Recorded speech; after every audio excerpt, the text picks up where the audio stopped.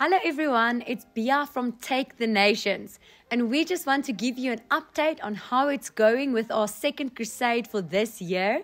This crusade will be in October, the first week of October in Zambia, Luanshya, Zambia, and we are so pleased and so thankful to tell you about the Lord's goodness and mercy for this crusade.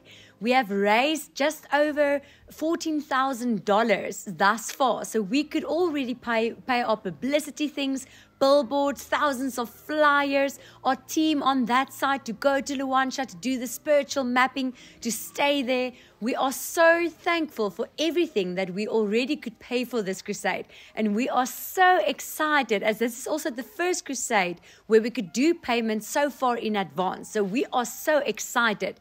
And we want to invite you to partner with us with this crusade, with everything that's happening in the world right now. There is no greater time to win souls for the kingdom of God. And we want to invite you to pray with us, to sow into this, to come along. However you feel led to partner with us, we want to invite you to do that.